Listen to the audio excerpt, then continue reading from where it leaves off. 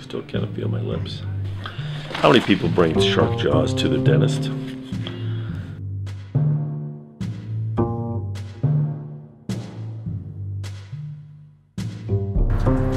We're embarking on a great journey. I've dreamt of this for years. Finally, the day has come. What is the day? January, what is it? We're going to Idaho. Chase sharks. A mysterious shark. A shark that has almost driven me mad.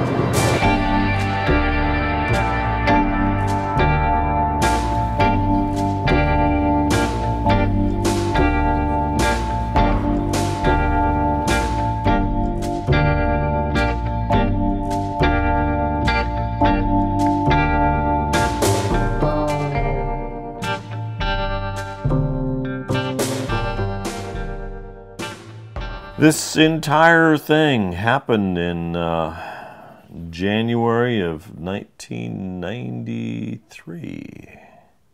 It all started in the basement of the Los Angeles County Museum, and looking at cool fish fossils and stuff, and plesiosaurs and that kind of stuff. And I had a fish thing going on, and we were hanging out with J.D. Stewart, and J.D. Stewart was showing us all these cool fossils in the basement. And as we were leaving, there was this rock that was basically sitting by the corner of the room just as you left. It was sitting on the floor. It looked like it was being used as a doorstop.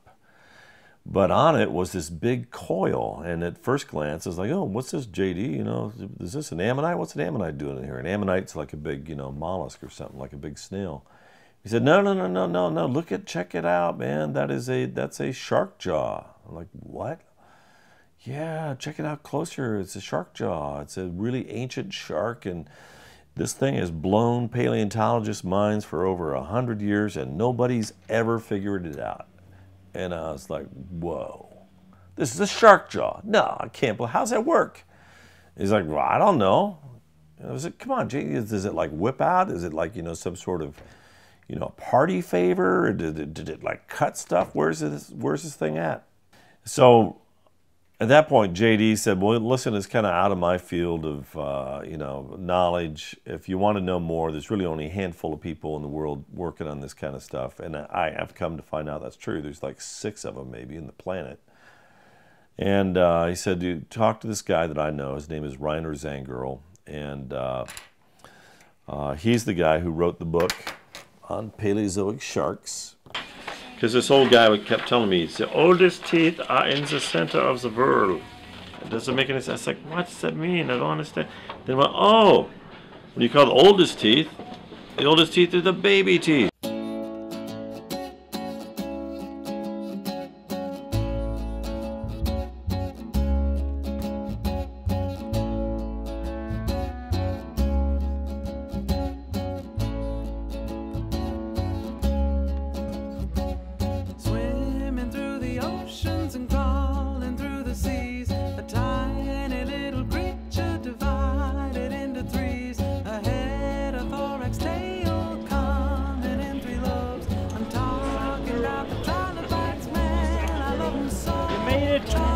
Look, there it is! I think that's likely just sediment, honestly. We disagree. Sedimentary. Yet you guys are still friends. Yeah. Look at this, and then looks like maybe cartilage texture just under that. That's a shark skull you're holding. Could be. There are plate-like teeth on the upper palatal supposedly. This actually sits just under that, so there's like a ledge and that sits under it. So this supports the whorl to keep it from compressing like that during biting. Let me actually open up the real... Well, that changes the look of the animal, Jesse. You didn't tell me that. So, my friend Gary Staub has cast a whorl of teeth for us in some sort of metal. I've been waiting a long time, and the box is finally here. It's actually very sharp. It is very sharp.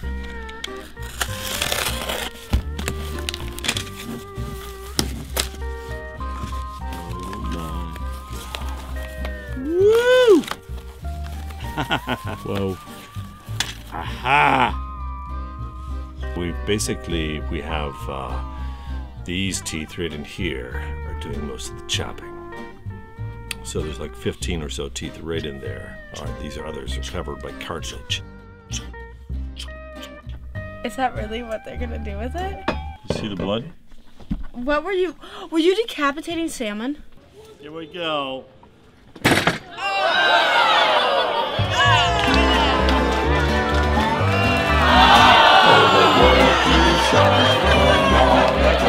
Came to rest in Pocatello, Idaho. The more I learn, the less I know about the Whorl Tooth Sharks of Idaho. Idaho.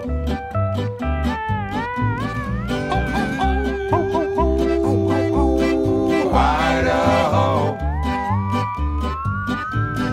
Well, Dave George was a man just doing what he can, working in the mine all the day.